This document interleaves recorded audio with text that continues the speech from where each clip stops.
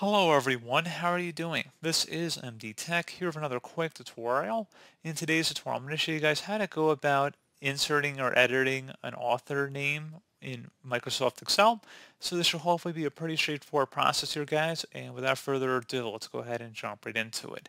So we're going to start off by selecting the File tab up in the top left. Select Info on the left panel here. And on the right side, underneath Related People in the Author field, if there's any authors currently listed, you can go ahead and remove them by right-clicking and then selecting Remove User. Or you can just go ahead and just type in an author name in here and hit Enter to save that. And that's all you have to do. You can add multiple authors here as well.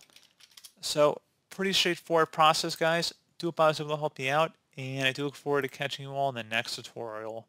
Goodbye.